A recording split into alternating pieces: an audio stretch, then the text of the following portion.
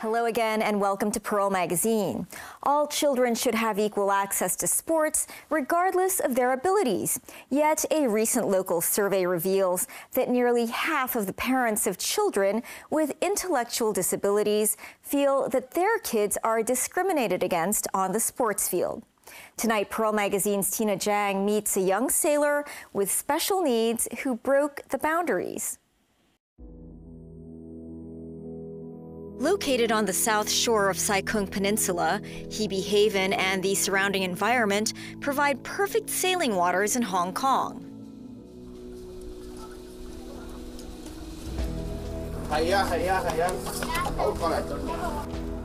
On this Sunday morning, a group of young sailing enthusiasts are gathered at the slipway.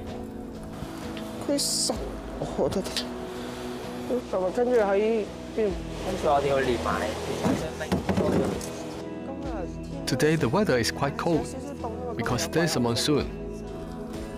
15-year-old Gabriel Leung has been sailing for nearly 4 years. Today he is preparing for his regular weekend ride. I don't like to get involved with new things. In the early days of class, I was reluctant because I had to get up so early and was so tired.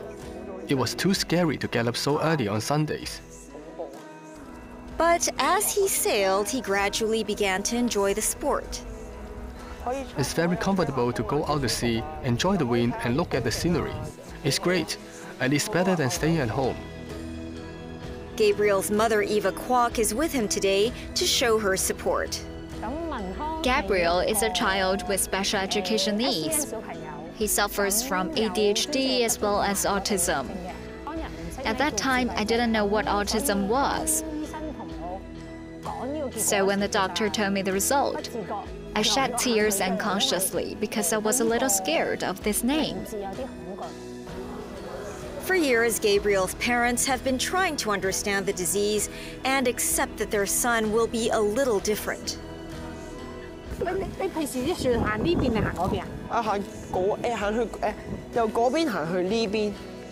It's not like Gabriel doesn't talk, he just can't express himself very well. When he was a child, he didn't like to have contact with the outside world. When he saw strangers, he would hide behind his father and me. Or if we were going to some places, he would keep asking us where we were going. And he would be very nervous and uneasy. In primary school, I don't think he made any friends at all. There was simply no contact. When I was a kid, I thought it was okay for me to be alone. I did things by myself and played alone. I didn't really need friends.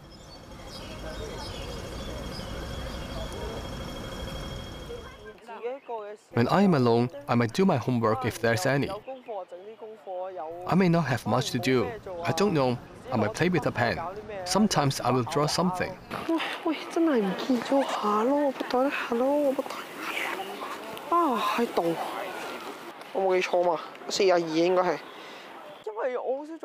Because I don't do much exercise, it's actually a little difficult for me to get along with other boys.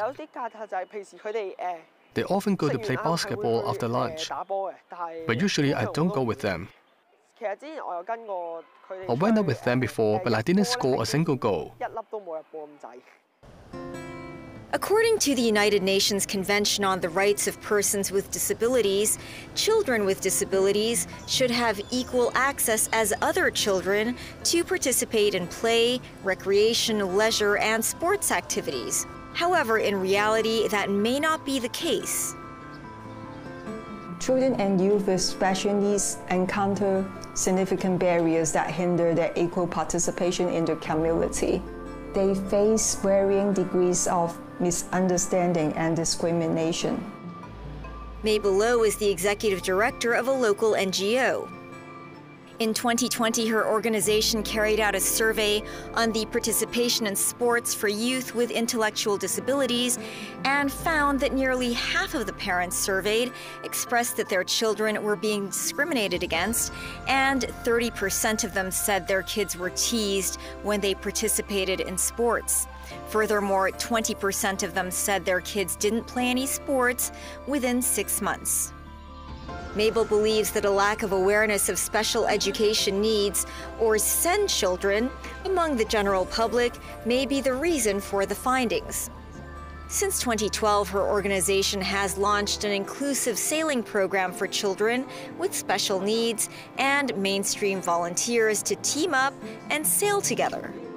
This initial sailing team consisted of 8 teenagers with special needs paired with 8 volunteers who worked together to learn sailing skills. Through this project, children with special needs have the opportunity to build teamwork, friendships with mainstream volunteers. This in turn helps develop social skills, a sense of belonging, and a supportive network. By providing a platform for mainstream individuals to directly engage with our children with special needs through sports, we enhance understanding and acceptance within the wider community. Gabriel has been with the project since the very beginning, and over the past several years, Mabel says he has changed a lot through sailing. He was very shy, and when I first met him, he stood at the back of his father, and during the training sections, it was very difficult for him to stay focused through intensive sailing training. He has formed close relationship with his buddy as well as his teammates. Now he is quite confident, and he is willing to communicate and interact with people from diverse backgrounds. I am a bit bolder now.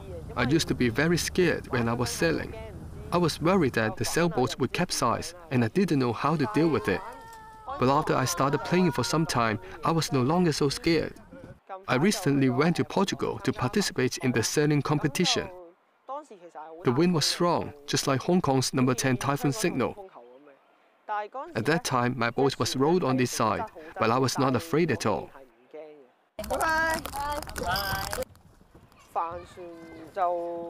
Sailing requires good sense and teamwork. Without good teamwork, it would be a big deal.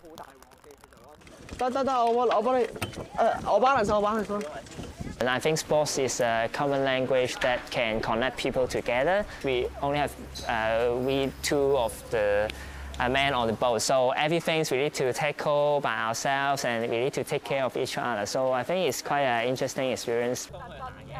Jackie Ho is a volunteer who is paired with Gabriel today.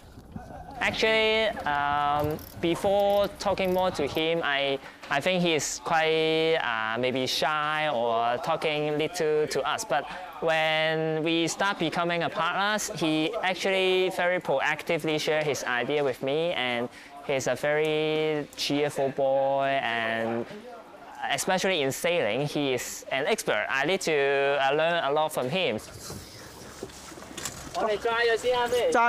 Children with special needs, they do have a lot of talent, and especially like their body senses is even more comprehensive than our normal people. Sailing is a good way to let them know they are capable. So I partake in this program to kind of, as a volunteer, accompany them going in the ocean and enjoy the sailing fun together. In the last few years, the NGO scaled up the project to include more sports, such as rugby and dragon boat. Since 2019, it has organized more than 400 sessions of training, benefiting more than 7,000 SEND kids and engaging over 200 volunteers. Gabriel also became a volunteer for the program and started helping other kids in need. It gave me a lot of confidence, because when I take care of people, I change from a person who takes orders to someone who gives orders. That is, I have to start to decide what I need to do on the boat. There was a sailing competition earlier. I was partnered with a peer. He is a child with mild intellectual disability. We didn't get along well because we were not able to communicate well. I tried my best to help. Even though I really wanted to win, I felt that I had to do it with him no matter what. Otherwise, even if I win, but he didn't participate, it defeats the purpose of inclusiveness. I think the important thing in this game is not whether you win or not, but that we go through it together and participate in it together. Gabriel's mother Eva is also grateful to see his improvements. He is more independent than before. He makes more decisions, communicates and shares more with others. He gets along with others, which is a big progress. He also knows how to arrange his own time. There are many areas of improvement. So it is a wonderful thing that he has made such great progress. I also want everyone to know that in fact, children with special education needs have many unimaginable potentials that they can unleash. When we return, the latest technology in film production and what you can expect to see on the big screen. Stay with us.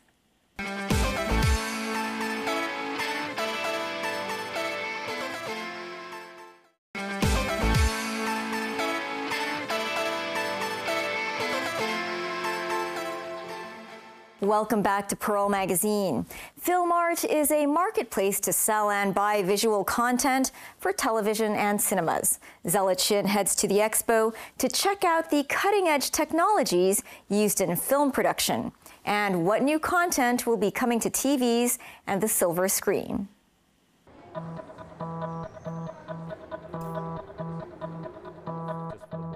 Norwegian Roger Preuss came to Hong Kong in 2006. He has a background in technology and design in the creative media field. He started a production studio in 2022. Hong Kong has a really rich film history. There's so much creativity in Hong Kong. Even the government is putting a lot of emphasis on art tech, art and culture and so forth. But it's lacking certain technologies and certain processes that, for us, in terms of what filmmakers need, is what's called virtual production. Virtual production is a filmmaking process that places someone in a virtual environment. Welcome to our booth. So this is our temporary virtual production setup. It's very fancy. What we have here is a robot. This is called motion controls. It's all programmed, and we can repeat the same shot over and over again. So now we're basically stepping into a scene. Now we're in a very hot place. This is how it works. So basically a big LED volume can have real-time rendered graphics. When the camera moves, you can actually see that the perspective is changing in the back. Traditionally, films are recorded with a green screen in the background, and a video editor edits visual effects in the post-production process. Or a movie is filmed on location. That means people may have to bring large production crews to travel around the world if they need to shoot a scene in the jungle, if they need to shoot a scene in the desert, or maybe a more surreal environment. They have to maybe build physical sets. And the benefits of using virtual production are? It enables you to shoot everything in studio versus going on locations, versus building large physical production sets. You can do it virtually instead, so it speeds up the process, saves money. With green screen, you have to have a much more complex post-production process. A lot of the visual effects can take a long time to produce, but again, with virtual production, you get the effects straight in camera, and that saves a lot of time. So far, Roger's company makes TV commercials and entertainment content for production houses and sports brands. He says the challenge is to get local filmmakers to adopt this technology. We need the local directors, the film directors, to start embracing it, to understand how to shoot and produce using virtual production. So it's a bit of an educational phase. If you look at worldwide, this has been going on for at least 4 or 5 years. The content. Roger thinks there's a lot of market potential for filmmakers from Hong Kong and the Greater Bay Area to make films using virtual production technology. Worldwide, this is being embraced by big production studios. Many movies are made completely using virtual production. Hong Kong, I think, will be there as well. Hong Kong is just a little bit behind. This film industry trade show is hosting 750 exhibitors from over 25 countries. They're showcasing their latest films and services, such as using generative AI to make videos. Baptist University experiments with new technologies in filmmaking. Gilbert Poe teaches scriptwriting, and he has been in the film industry since the 90s. He says AI can be used in every step of film production. AI is everywhere. AI is part of our lives. It's in our phones. So it's in pretty much every part of our aspect of filmmaking. From writing to producing to editing, there are softwares that is helping us make films faster, better, cheaper. This AI tool restores an old video or image back to its original colors. Yes, we do have film restoration tools today, but it's painstakingly long because we take every frame and basically hand restore every frame. So with AI, we could do it a lot faster, 100 times faster. Wow. Yeah. So when this comes out, hopefully it'll help other film historians restore films. The script was started, almost like 6 years ago. Yeah, and then, Director Mandrew Kwan didn't use these new technologies to make his film. Instead, he used a traditional method and filmed on location. He is attending the trade show to raise awareness for his project. Because Hong Kong nowadays, for a film like for our budget, which is a low budget, film festival would be a very good kickstart for our films. So we are looking for film festivals and also other sorts of distribution. For example, local distributions and worldwide distribution. His film is about a former gang member who protects people living in a residential building from being harassed by other gangs. It's an action film that explores social issues. I'm thinking a lot about the city, how to revitalize the city, because I think in this city, we are facing an issue that how the city revitalize in terms of the body and also in terms of the spirit of the people. Very well, actually. Professor Poe says films about social issues in the city have been popular in recent years. We can't really produce big budget movies because we don't have worldwide distribution. So to do something local, we need to keep the budget low. And so therefore dramas and Hong Kong real issues play a big part. Hong Kong people like to see their own stories being told on screen. I think that's a very big important part of it. Mandrew's film was shot in the To Kwa Wan neighborhood with a budget of about 5 million Hong Kong dollars. He received funds from the Federation of Hong Kong Filmmakers' Keep Rolling, Keep Running program. Louis Koo, the president of the organization, created the initiative. It was originally started from Louis Koo, who thought that because during the COVID, the whole industry basically stopped, and he wanted to do something to help the industry to revitalize. So in this case, he asked some donor for money, and then also open up for pitching for a project. So at the end, there's 2 projects that were selected. I'm one of them. The market size for Hong Kong filmmaking shrank from $831 million in 2019 to $735 million in 2020 during the first year of the COVID-19 pandemic. And the film industry still hasn't recovered to the pre-pandemic level. Producer Sophia Sheck travels between Hong Kong and the UK developing films. She has been attending this trade show for 10 years. It's always good to come back and see familiar faces and stay current. So I think people who see me here, first question they say, "Oh, when did you get back?" So it feels like home when I come here. But it is my mission. Sophia says this fair is quieter than the ones held in previous years. She thinks that investors in content, such as streaming platforms, are more selective nowadays. Now that we're coming out what we call post-pandemic, I feel like people want to travel. They want to reconnect with people, and I think we don't watch as much TV, streaming platforms and films like before, and so I feel that has made the streaming platforms look at content differently as well. So I feel like they're a bit more careful at selecting their projects to fund. Over the decades, filmmaking activities in the city have slowed down. Back in the 80s, theaters was the main thing, and we were the sort of like the Hollywood of Asia type of thing, right? We were producing hundreds of films, as you know. So today, I think it's a bit more diversified. Every country is making their own movies, per se. Despite the decrease in film productions in the SAR, students are still eager to enter the creative industries. Gilbert Poe is in charge of the higher diploma program in creative film production at Baptist University.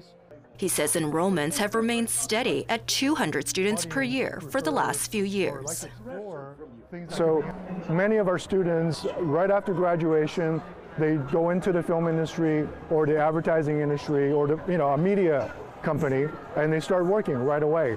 Many decide to continue their educations. None of our students have a problem getting a job if they want to. In an era where content can be watched in movie theaters and on mobile phones, Professor Poe advises would-be filmmakers to make good stories to be successful.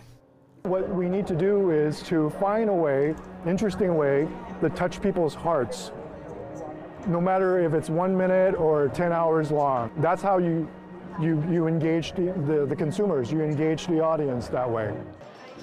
While Hong Kong may no longer be the Hollywood of Asia, Professor Poe feels that locally made films still have an important role to play in the global film market. The films we make in Hong Kong, when they go out into the world, in a way, they are ambassadors for us, right? And so therefore, the Hong Kong government should support continuously for our efforts to make quality films that could be shown overseas, worldwide, so people can understand and know Hong Kong better. I think that's the goal of us, what we try to do, representing Hong Kong. That's our show for this week. Join us on Pearl Magazine, same time next week. Bye for now.